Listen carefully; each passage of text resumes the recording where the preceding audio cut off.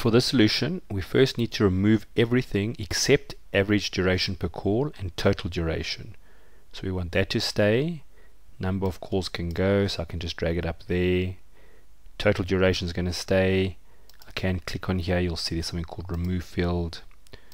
So whichever way you want, you can click and drag them out so that you get a much smaller pivot table. We then need to create a custom subtotal on the month. So here by the month, so be very careful, you don't right click here, you actually right click on the month.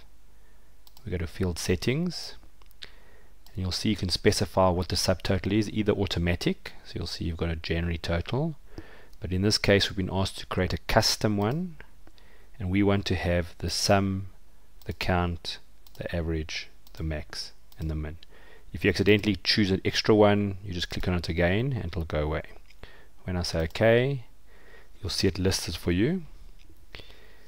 What we can do as well is change the layout to show it in outline form. So there's a couple of ways to do it.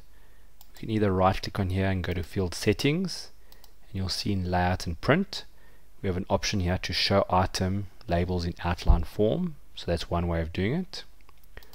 Or what we could do is go up here to design. You'll see the report layout and it says show in outline form. When I click on it, you'll see it now changes its look and feel. The last thing we want to do is insert a blank line after each item. So for example, we want February to have a gap there. We cannot insert a line like that. We're not allowed to do it. So you have to do it through the pivot table. So I right click on January, I go to field settings, layout and print, and you'll see there's an item here saying insert blank line after each item label, and when I say OK, you'll see it looks like that.